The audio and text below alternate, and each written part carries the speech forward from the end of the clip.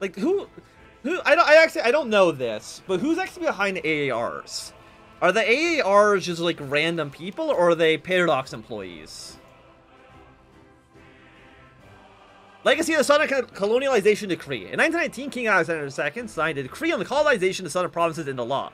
It's one of the key features of the post-war land reform in the Kingdom of Serbia. This decree ordered the abolition of serfdom and sharecropping of Kosovo, and expropriated the estates formerly held by Albanian and Turkish landowners, and the settlement of Serbian war veterans in the vacant holdings. These marked the period of ethnic settlement in Kosovo, expulsion of thousands of Albanians, and the ensuing conflict. To the Serbs, Kosovo holds a sentimental value as the location of the legendary Battle of Kosovo in the 14th century.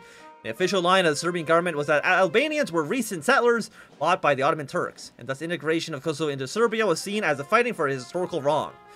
Finally, thousands of war veterans were on the streets of Serbia. They had been promised land in the Viltreek, and Alexander's royal dictatorship were anxious to satisfy their demands and avoid rebellion. Colonization of Kosovo is deemed to be a failure, however. Kosovo remained staunchly Albanian, and the population was left inflamed. Many colonists returned home or emigrated to the west after failing to make a living. Have you ever thought about doing Solaris? I mean, for Solaris is interesting to me.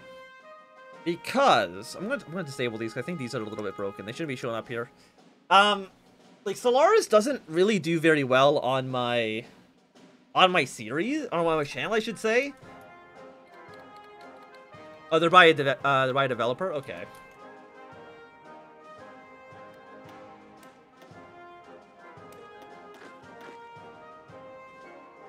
Edit mode.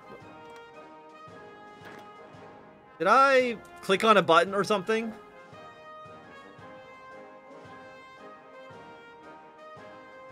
How do I get off of this? How did I create this, Hey, there we go. Okay.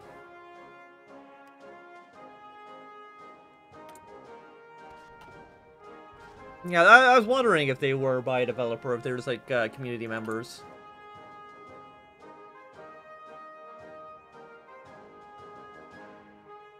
God, our tensions are so bad.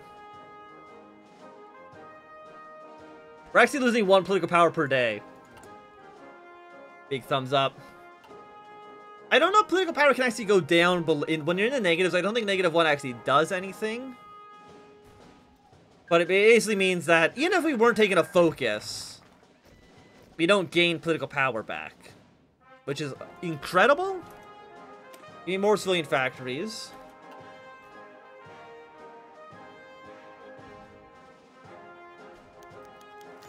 Okay, we got new spending points. So we're at 5, 4, 5, 3, 1.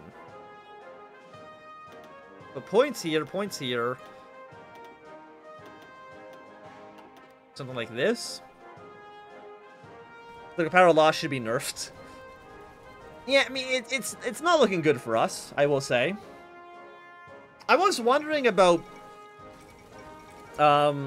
putting the Grand... Like, I was debating with myself whether or not we would do the Grand Campaign and bring that into Solaris. I need to still do the Grand Campaign at some point anyways. It's been, I think, like 3 weeks since I've done anything with the Grand Campaign, unfortunately. Probably after the series is done. Maybe after we're done with the Serbia series tonight, we will we will play Victoria 2 and get some Grand Campaign stuff done. The Tardian Solaris, hell yeah. 14,000 rifles. Thing we don't have manpower, right?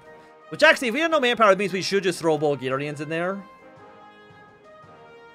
We have artillery, no support. You know, okay, get rid of this for a second.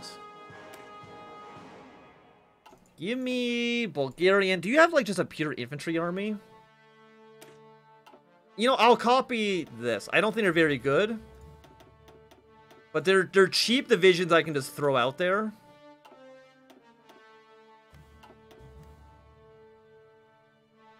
We bring up Solaris. I had a different idea for how Solaris would work than a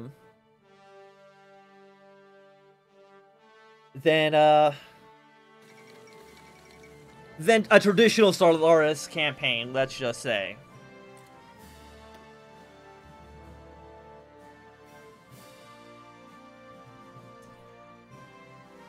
because I was going to do it a little bit different. That might be, I don't know if it'd be like hard to explain or if I'm just bad at explaining things. Because what I also wanted to do is that I wanted the Grand Campaign at some point to go into like the Victoria 2 Cold War mod, but I'm pretty sure that would be not impossible, but would take so long that it would essentially be impossible for me to do it. Like, I think it would like literally take months.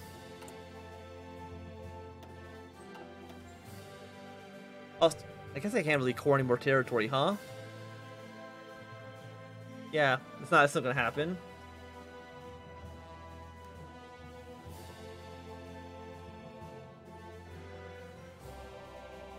Actually, like, if you dissolve the Belgrade Pact, you should be able to join the Moscow Accord.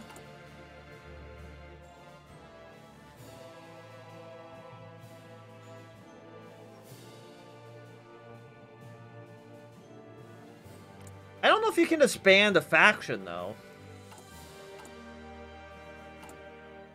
I mean, we will... I'll wait until the second Weltkrieg begins before we kind of look at it a bit more.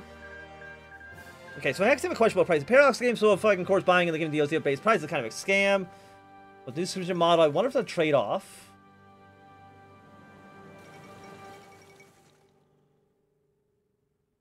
I know that they have their, also, Italy's actually unified for the second Weltkrieg. Another very rare event. But I don't know, to be honest, about whether or not it's worth it to do the subscription. Like, I guess it depends on, one, how many of the DLCs you own. Because like, what's the base price right now for all of the DLC for HOI4? Because they have their little subscription thing they're doing. Is the subscription model per game, or is it for all Paradox games? So if you subscribe to like the Paradox $5 a month, you get the DLC for every single game, or is it just for like HOI4? Because I think that drastically can change the math here. About, you know, which one's actually worth it. Per game? Like, I don't know.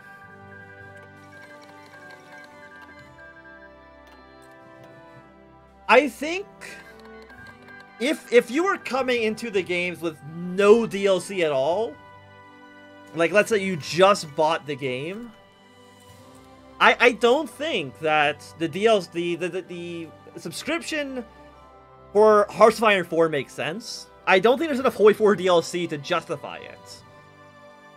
For EU4, that has, I think, like 5 years of DLC. 5, 6, no, it's gotta be more than 5 years. How old is EU4? Like, it's not 10 years old now, but it's getting up there. For EU4, it might make sense.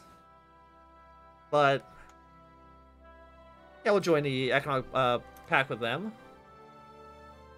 How many DLCs do you think for the game to be complete? If we're talking about if we're talking about HOI4, I'm trying to think, like, what needs to change? 8 years? 8 years sounds about right for how old, 2014-ish? So I think EU4 is basically good to go. Like, I don't think EU4 needs more DLCs. Which I'm pretty sure Paradox themselves are probably aware of. Also, let's make some trains. Because I would assume that EU5 is on the way. I have no proof of this whatsoever. I'm just basing the fact that the game's 8 years old, and they have so much DLC that they're probably... Also, let's check. 4, 3, 4, 2, 2. Okay, I'm really bad at managing this stuff, apparently. There we go. Put some points there.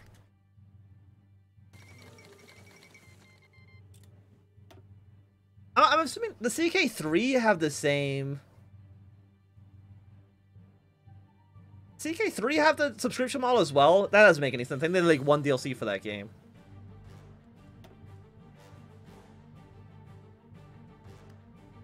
Like a capital gain per turn. It's this turn. You know what? Let's replace the capital legal code. I don't know if this will make any sense. Wait, can Yugoslavia completely collapse in the Civil War? I don't know. Maybe we'll find out. CK3 doesn't? Okay, that's good. But if it's $5 a month, and there is, let's just say $150 of, so let's say $150 of HOI4 DLC. I don't know how much there actually is. How long would that take you to? That would be like 30 months.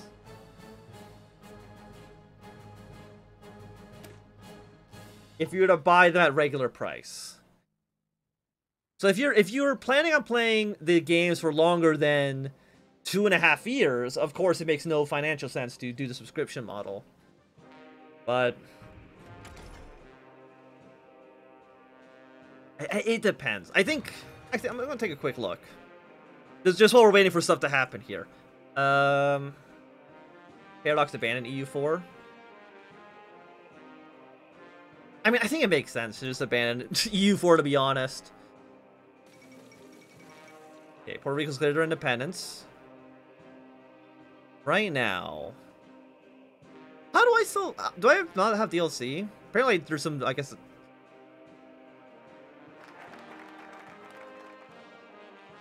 Okay, replace the Habsburg legal code. We'll do a research on you, followed by... Found the Yugoslav Navy. I think Emperor of Rome, I think, is just permanently abandoned, yeah.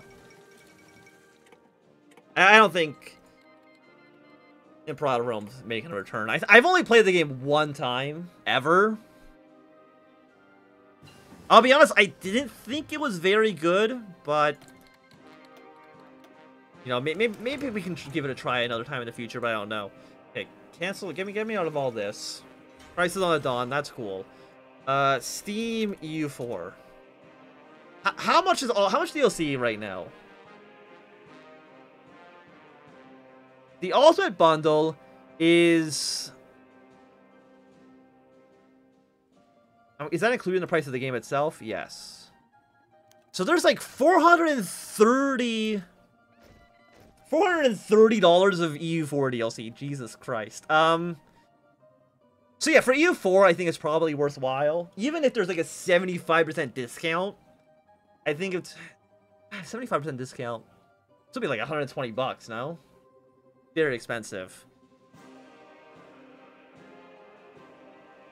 Okay, so I mean, shit's going bad in our country. Very, very nice. I'm happy with it.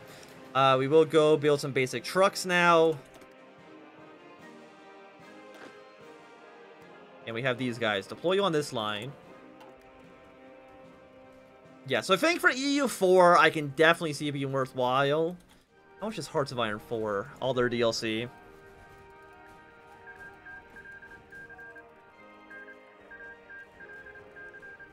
But if you have if you have the base game, all of the EU4 DLC is only like $100. Right? Yeah, HOI4, it doesn't make sense. For $100, that is like a year and a half. I don't think, because they're on sale. Yeah, because the Ultimate Bundle includes the base game itself. I don't think the HOI4 one is worth it. Yeah, 115. And if there's a bit, if you know, let's say there's the summer sale, spring sale, usually that's going to go 50 to 75% off. HOI4, no sense. Do not buy the HOI4 monthly subscription. I think EU3 or EU4, not EU3. EU4 is the only one I think it makes any sense with.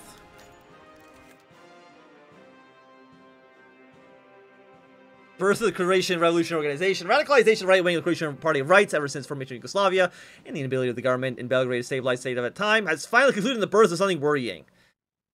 Okay. No longer appeased by any sort of reconciliation talks or federal promise, these radical organized around an underground magazine, or Surgent, Stasa, which proclaimed their break with any form of Yugoslavia. Yeah, I'm sure there would be absolutely no issue with the Ustaca. Nothing bad has ever happened with an organization called Ustaca.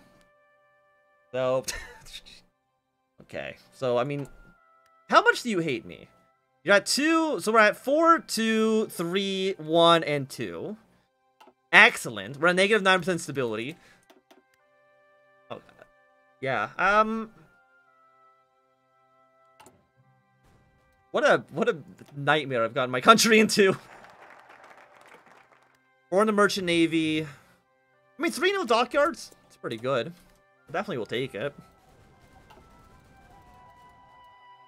Here's the thing. The country is literally about to fall apart, but man, do they fucking love war. They're ready for war at any moment.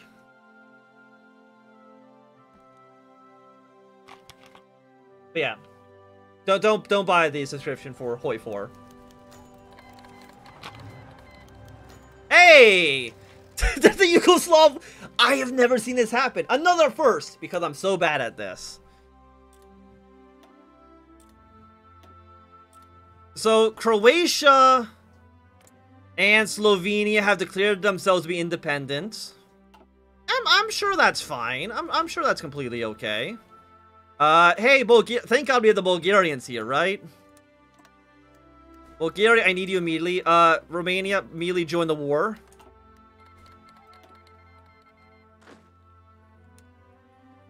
Very cool and very legal. How many troops do they have? 4 to 12, and we don't know. What happened? It's not good. That's what happened. So you're 5, 6... I mean, okay, so now the Croats are a little happier, so that's nice. Bosnia, let's throw some points. Let's throw a shit ton of points into you. There we go. Let's throw points into everybody. Hi, Serbia. Or not Serbia, Croatia, I should say. Portugal. Portugal capitulated. Oh, you know, exactly what I said was going to happen happened. Right.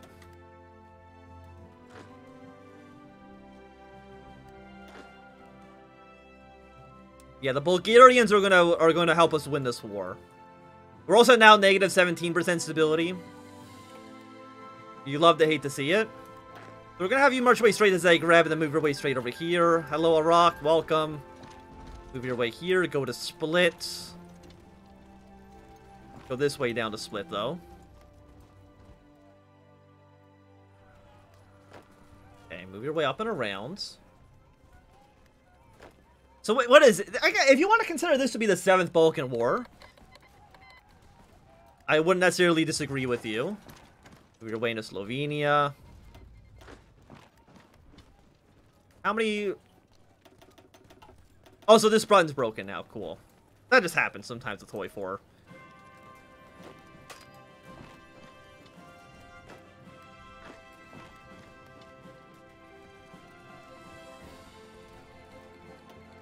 Okay, so that should be Croatia dealt with. Unless they do need to capitulate at 0%, which might be the case. Okay, Bulgaria, I need you to be as aggressive as possible. It's just an average Monday in Yugoslavia. Bosnia, I love you. Do not... You're at 3 out of 10, which is not great, but, like, don't uprise against me, please?